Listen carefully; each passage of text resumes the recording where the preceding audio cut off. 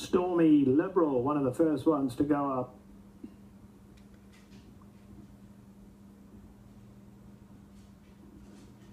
Gnarly Harley going in.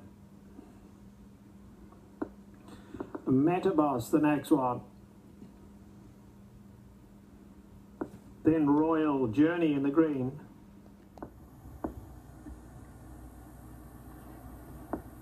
Goes in, gates closed, all set.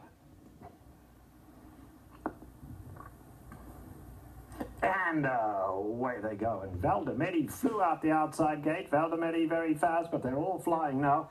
Here comes Stormy Liberal in the white blinkers to take over. Dream Police in the red colours is right there, being followed by Metaboss in fourth. Here's Battle of Evermore. Battle of Evermore coming smartly on the inside to take fourth, just ahead of Gnarly Harley. Then we come back to My Charlie Boy, a good 8 lengths off the leaders. Willing to travel, didn't have any early speed, but making up ground now. And last of all is Royal Journey. Down the hill they come, and Stormy Liberal goes on to lead them to Dream Police. Valdemetti on the far side, a close third.